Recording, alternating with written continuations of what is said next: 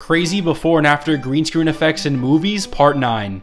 In Guardians of the Galaxy, Rocket and Groot are actually two guys in bodysuits that move around and fully act out all the scenes that include the characters. This leads to funny moments on set, like this scene which is actually Drax just petting a guy in a bodysuit.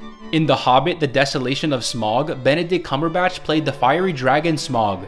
You can see him rolling and moving around as he's wearing a motion capture suit to act out the movements of the scary dragon. Before I show you the last one, if you want to edit your own videos like I do with a green screen, then listen up. Just open the VITA app, start a new project with a photo, add yourself in using the PIP button, and use the chroma feature to remove the green screen.